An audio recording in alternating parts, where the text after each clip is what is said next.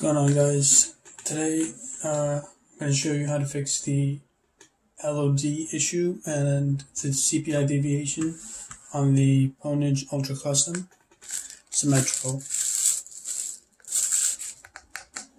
So the symmetrical and the 3335 sensor that's on this mouse had some issues with CPI deviation and high LOD for a lot of people, and Pwnage actually said that there is a fix for it, and that is included in the box itself. You don't need to buy anything separately.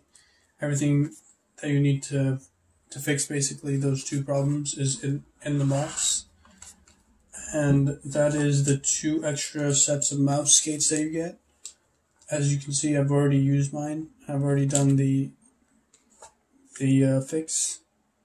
Basically, you use the 0.3mm mouse feet that come in the box with the 0.8 stock feet that come on the mouse, and you use them together to raise the LOD, and this also reduces CPI for some reason.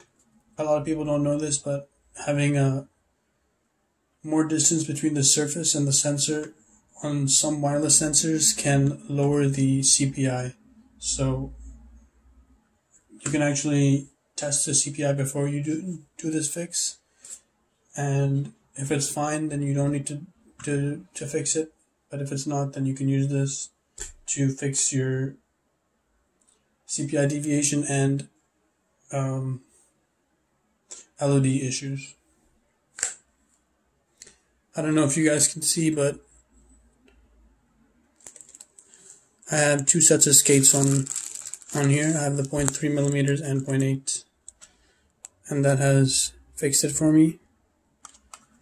And to check CPI deviation, I use this sensitivity matcher.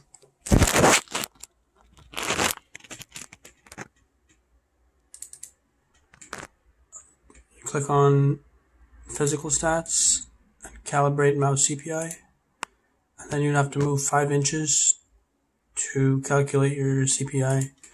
I'll put a link to this software. And yeah, that's it for the fix. Hope you guys enjoy this mouse. It's a really good mouse, and see you later.